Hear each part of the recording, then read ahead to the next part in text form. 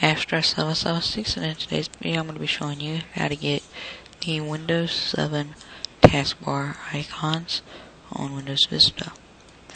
Now, this link will be in the description. I want to go down here where the picture is and click the download link. Save this file. Save it to the desktop. Now I am not, because I already have saved it. And here's what it looks like. So you just want to double click it. Click run. And this is what the program looks like. Now I'm going to click this side because that's what we want, is the Windows 7 type icons. So click it, and now we have to log off and back on.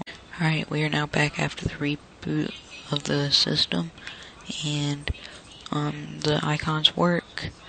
There they are. If I open up my computer, it works. What else? Internet Explorer. Give it a second. There it is. It's all the icons. They're just like Windows 7. So that's pretty much it. Please comment, rate, and subscribe.